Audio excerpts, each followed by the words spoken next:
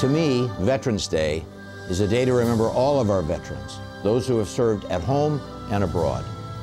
Almost every family has a member who is serving or has served our country, whether in the U.S. Army, Navy, Air Force, Marines, or Coast Guard, defending freedom in its hour of peril. Burdens have been borne, hardships endured, and enemies fought in the name of liberty. If I could, I would say thank you to each and every one of our veterans and those currently serving in the armed forces for their commitment and sacrifice. These men and women of honor and integrity are our everyday heroes.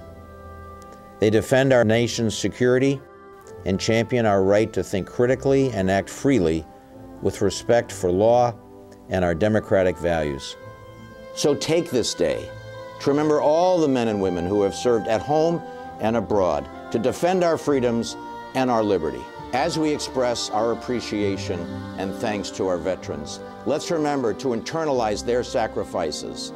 Let's make sure we live our Norwich guiding values of service to others before self. On behalf of the entire Norwich community, let me say thank you for your service to this great country.